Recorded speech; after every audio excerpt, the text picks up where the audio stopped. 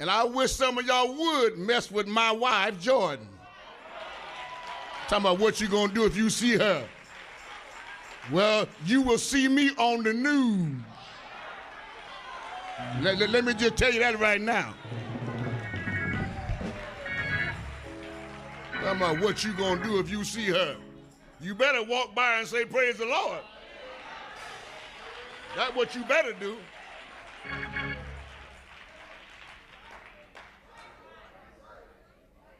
Because that's my wife. And she grown. She didn't need nobody to sign no paperwork for her.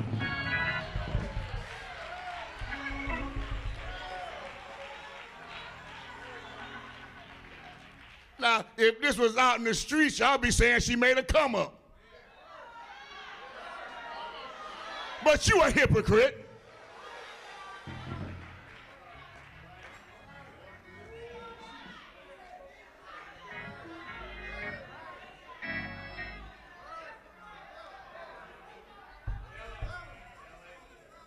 So don't you forget the Bible say marriage is honorable.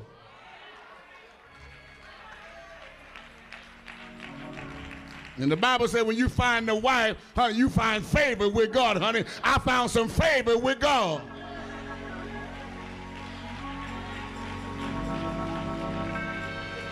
And we sleeping good at night.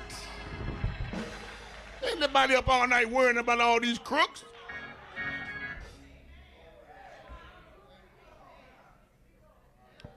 But I felt I need to say that because somebody talking about what they're going to do if they see you. I'm telling you now, don't let the devil fool you. Because I ain't the one to play with. I get on the other side here. Wish you would.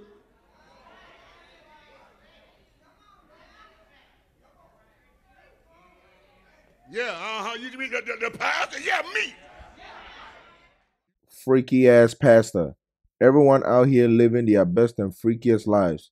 This is what y'all gotta understand about people who date young girls like that. They didn't just start dating. They have been talking way before that. Probably been speaking to her since she was 16, 17. He married her right after she turned 18. He was plotting. Where are the parents? They just gave up their daughter to an old man. He was 45 when she was born, for God's sake.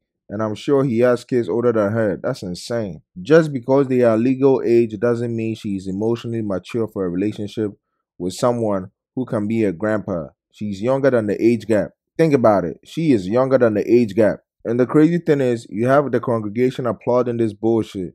They are really delusional. I will never understand these people who be clapping when their pastors are dead wrong. Y'all need to be booing and walking out. The parents' role in this situation is baffling.